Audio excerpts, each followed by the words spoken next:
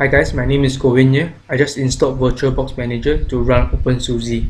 I'm running on Windows 8 64 bits. However, VirtualBox is running on a 32 bits, so it's not compatible and I cannot run OpenSUSE. So if you are facing the same problem, you can try these three methods which will help you to resolve the problem. So the problem starts where you click New and you just go to OpenSUSE. So it will auto detect the type and version. Over here I only see 32 bits previously. 64 bits was not here, so I cannot move forward from here.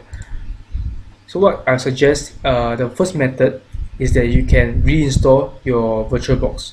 So over here I will go to my system and this is my installation file. I double click on my installation file. Okay, so press next and click repair.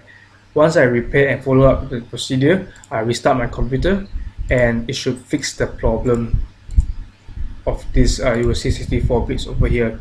However, if this method doesn't work for you, which doesn't work for me, you can go to your settings, control panel, and uninstall a program. But I'm not going to uninstall the program because you are going to turn window feature on and off. So over here they will scan the system and you should see a folder called the Hyper-V.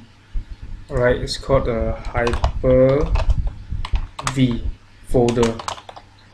So what you need to do is to uncheck it.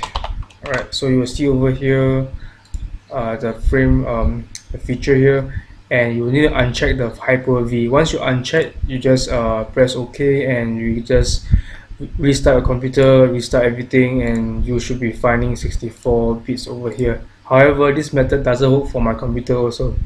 So I've been looking for a solution about an hour and I found the last method which worked for my computer, because my computer doesn't have a Hyper-V folder, so I can't uncheck any of the folders. So the last method, which is called I need to restart my computer. This is the third method. First is to restart computer. The reason I need to restart my computer is because I need to go to my BIOS. Alright, so once you restart computer, before it enters to the Windows, I press F10. Depending on computer, mine was F10. It will go to the BIOS, and from BIOS I need to find this feature called the visualization. Alright, so once I found a feature for visualization, I need to enable it. Okay, once I enable it, and I have to restart my computer, and that's it.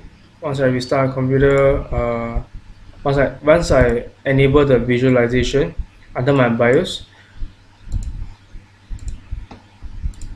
it solves the problem. So the 64 bits came out over here. So these are three methods you can use to solve your compatibility issues. Alright, so hope this helped. Yeah.